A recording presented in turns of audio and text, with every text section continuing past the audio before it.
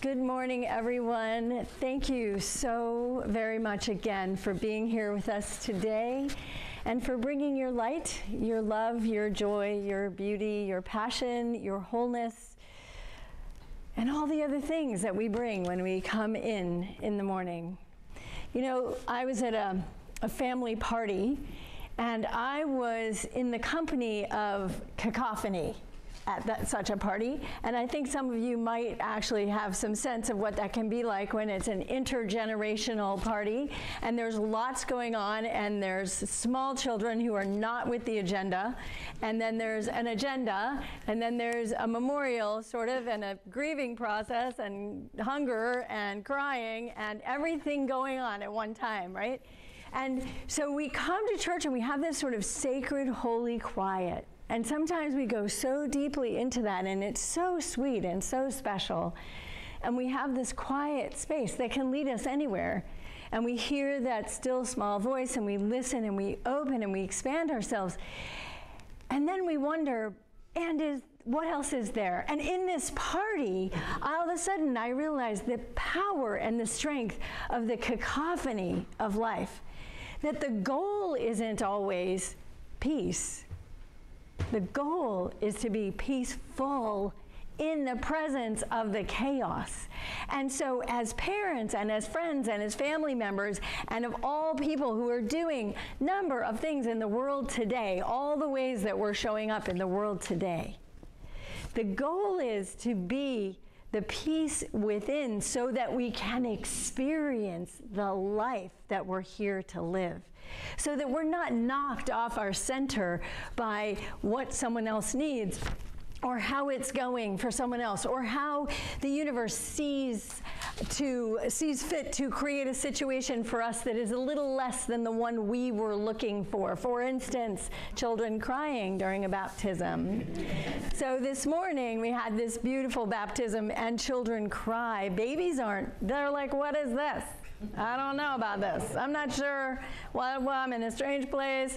And all the energy comes into just allowing that to happen, not to constrain it, not to make it different, not to try to fix it, but to call it good with life. Cacophony, the outside of our inner selves, is actually where the fun is.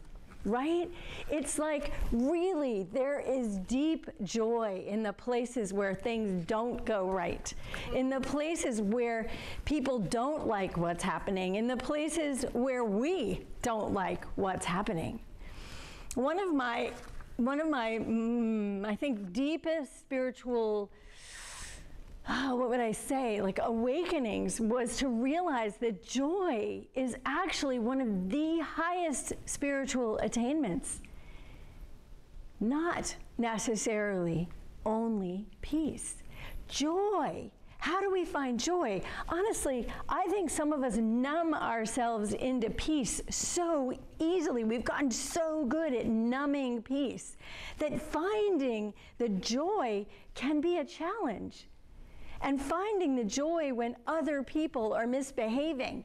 Can you believe people do that? They don't follow our agendas. They don't go the direction we want them to go. The cars do all sorts of crazy things. If you happen to be in New York, sometimes they close bridges. And they just tell you with a sign, choose alternate route. Right? So choose alternate route. Which one are you going to choose? Inwardly and outwardly. Something happens in your environment, and what are we going to do?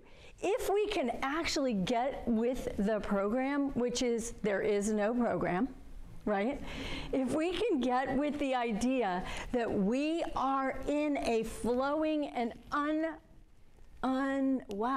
folding situation, if we know that there is actually no one right way to live, that we know that truth comes in many sizes and shapes and colors, and when we are all moving between these shapes and colors and sizes together, they bang into each other. And then who are we? Who are we? Because, you know, it can look like it's easier to be alone. right? It can look like, this family thing, and I got to get everybody together, and it's such a thing, and or my friend thing, or my work thing. To work together is so hard. But we're learning that the beauty and the joy and the sort of juice of life is when we stop trying to make it happen alone in the quiet and the presence of the space that we're in, and we actually open our eyes and say, ow, that hurt. Or, oh, that made me feel sad. Or, there's a light in someone's eyes. Or, seeing and feeling the simplicity of a moment when you're looking at a flower. Smell, touch, taste. So many have been guided in our culture to think that the way to meditate, the way to become spiritual is to push life to the outside and then live quietly in our little way in the center. One of my teachers used to say, it is the greatest disservice to our joy to think that you need to push life outside. When Cynthia Bergault, who is an Episcopalian priest who went back to the Aramaic and went back to the teachings of Jesus and came through with another man named Jean-Jacques Leloup, who reinterpreted and retranslated all of the New Testament and the life of Jesus, when they went back there, what they found was so many interesting things that weren't actually necessarily meant the way we thought they were meant. And when you look at the life of Jesus, and this is not a Christian church, and I'm just saying this is a story of this from the Bible, when you look at that, what you see is a man who was fully engaged in life. That's why he was in trouble all the time. Because there were a whole bunch of people that thought that you needed to do this thing by going away quietly, separating from all the people, sitting quietly, and sitting on a mountaintop, quietly separating yourself from the world. And that was not the path. That was not the path that that teacher chose. That teacher's path was to engage himself with humans, to pull people towards him. Women who are sort of hard to find in this aspect of the Bible, but there were as many apostles that were women as there were that were men, and he liked that. He liked having women around. He had one woman friend in particular, who we might know as Mary Magdalene, who some people might have thought to malign her character, perhaps, as a way to create a little bit of leverage. But the truth is, he was engaged with life. People anointed him with oil. He talked to people in the street. He talked to those who were ill. He talked to those who were suffering. He brought his heart everywhere. The teachings of Jesus, whether we're not talking about him as a savior in this conversation, we're talking about a teaching that says, love the person right in front of you as yourself, as yourself. There was a word in Aramaic called singleness, which some who wanted to go backwards to some previous teachings had imagined meant celibacy. Singleness meant celibacy, and so they kept inviting Jesus to say, no, I want you to be back and away from the people. That's the teachings after he had gone his way to God. And what, in fact, this teaching really means, what this word singleness really means, is a word we talk about in this world so much, is oneness. It doesn't mean we're separate. It means we're one. It means we're all together. And so in this journey, as we imagine ourselves in life, if we're all one, we better know who we are by knowing who each other are. We get to know ourselves by seeing the reflection in the multi-faceted, right here. Look around, look who's here, and look at yourself in all the different shapes and sizes and colors that we come in. This is the cacophony of life. If we told you all to show up in your little uniforms this morning, and you had to be all dressed in one way, and you had to all look the same, and we had to all, there would be very little of that cacophony. There would be very little. But when you watch families or children or people who are trying to make their way in the world with awareness, what you see is people bumping into each other all the time, had likes and dislikes and ways of being, and you're too much this and you're too much that, and this doesn't fit in my world, right? Well, how do we find joy in that? How do we find joy in the fact that everything is so different? The joy comes from letting go of what we think things should be happening. When you watch children, like I did at this party, it was so fascinating how fast they go through these changes and how quickly they just move on and how they let go moment by moment, right? So 1 second, they're all having fun. The next minute, 3 of them are crying. 2 of them are in the bathroom. 1 of them is hungry. You know, I'm like, whoa. And then the next minute, something else is happening. And then suddenly, there's ice cream. Right? And everything is okay for everyone, right? So what I'm inviting you to consider is to not be worried about the moments where things are changing or where things look different or where you don't look like the people around you or you don't talk like the people around you or you have different needs than the people around you. To reach into your world and get familiar with what's around you. Dive into your world and ask people, I need you. I need your help. I need your love. I want you. I want to have a rich, full life. I want to come somewhere and sing together. I want to dive in. And I don't care if it gets messy, because messy is beautiful. Messy is where it all happens. The only thing that makes all this not work so well is when we get stuck.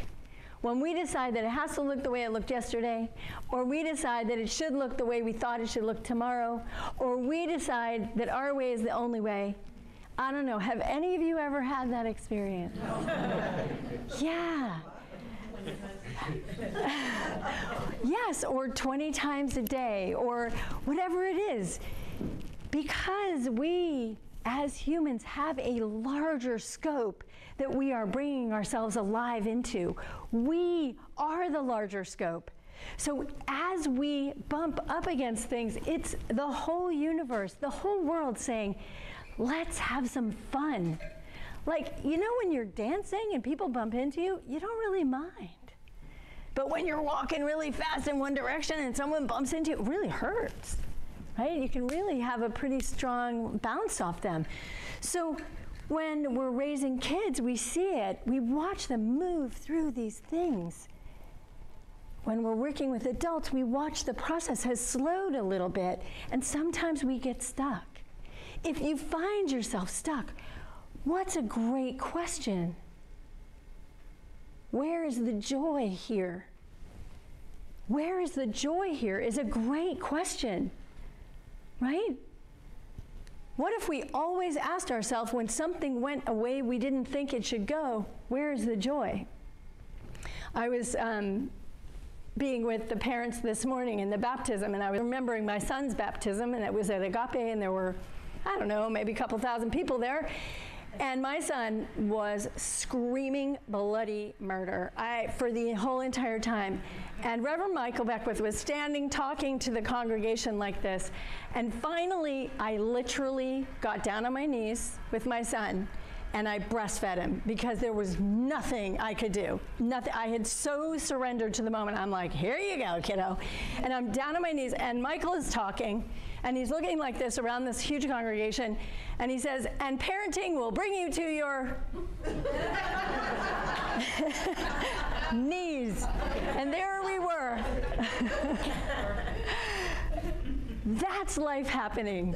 That's being awake and present to the moment. That's knowing, of course, I was going to comfort my child. I was going to do anything I could to comfort him. He wasn't crying because he was trying to annoy me. He was crying because he was really uncomfortable. And he was really upset about something. And he knew, and I knew, what would soften and what would calm him down. And that literally what brought me to my knees. I had to go out on a limb further than I expected myself to and breastfeed my baby on a stage in front of a couple thousand people. And I was okay with it because I kept surrendering to what was going to happen next, what needed to happen, where the opening to life was. Where was I going to start to feel like I could breathe again? Where was he going to breathe? Where was my partner going to breathe? And we just kept staying present, and it created the funniest moment and the most beautiful, like, crack, seam. Light pours in, right? Light pours in, and light pours in, and light pours in. If we insist on controlling our lives, we will miss the light that's trying to pour in. The cacophony of joy, the noise of life is the good, juicy stuff. And if we look for joy, if we look for passion, if we look for kindness, if we look for whatever we want, if we look for love or with love or at love, it always finds us. Always finds us. And so as we open our eyes in situations that are not going the way we want to, or changing when we don't want them to change, or whatever it is that might be happening, it's just too much for us. Breathe together and ask whatever question wants to be asked inside you.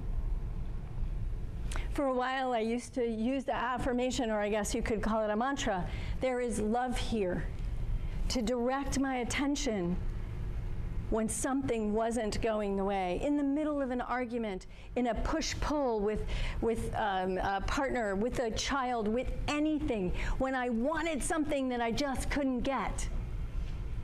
There is love here. What is it teaching me? We are the constant students, and the joy I want to overemphasize maybe, the joy is when that breaks open. Love the life you're in. Live the life you're in. Let it make you surrender to your knees and awaken to the joy and the passion. Who you are is waiting to be exposed. The reading today from Reverend Paul, exult in the fact that the courage to step out is showing up for us. Live into the moment where we can feel the excitement that something is moving and wants to change. Something, because if we're paying attention, we will notice that that is going to happen over and over, because that is life. Every breath we take in and out changes us and changes the world around us. So as we open our arms and embrace life, as we play fully, full out, we let go. Ready?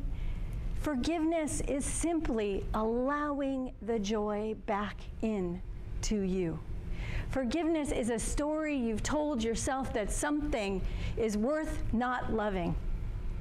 Something outside of you, you are going to give it the power to destroy your joy. I know we're not all ready for forgiveness, and that's okay, because we're on our own individual, deep-seated journeys. And I want to say that the moment you can choose for yourself that you are finished with whatever is blocking your joy, and believe me, in this moment, why don't we all just take something that we're letting just even slightly pull our joy, keep us from loving fully? What is that thing, or that person, or that place, or that event? What if we just all held our hands up in the air and just let it go? Don't put it on anybody else. Make sure it goes. So you can go up, and we can have it be transmuted into light, and you can just have this shower of light pour down on top of you. How about that? Or you can shove it down into the earth and stomp it around a little bit. And we call this compost, right?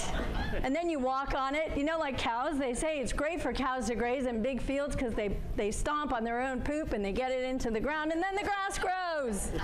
The grass likes poop. Who knew? We don't, maybe. Regeneration. What? It's called regeneration. There we go. Thank you. June in the house. So, in these moments that we let ourselves fully believe that we are worthy of joy.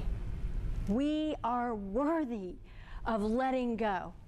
We are courageous, and we are powerful, and we are loving, and we can let it go. We can stomp on the earth, and we can be reborn in this moment to the fullness of the joy that already lives within us. All right? All right. Are we doing it? Okay, we're doing it. So, Dale, she's going to bring us home. All right. All right, ready? So, I want everyone to enjoy what she's part of the sermon today. That was a perfect Okay. segue, Reverend Katherine. Yeah. All right. So if anybody, that was not. So anybody who wants to stand up and try this on.